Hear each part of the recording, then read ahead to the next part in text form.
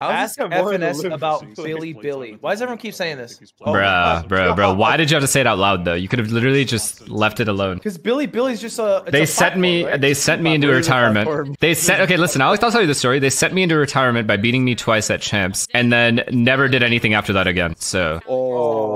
So I'm actually.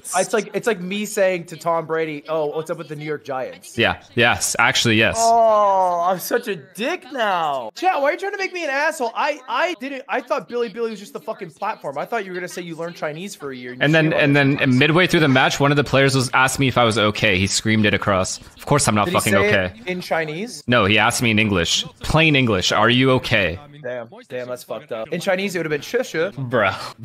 Just thought I'd teach you guys a little thing or two. Bro.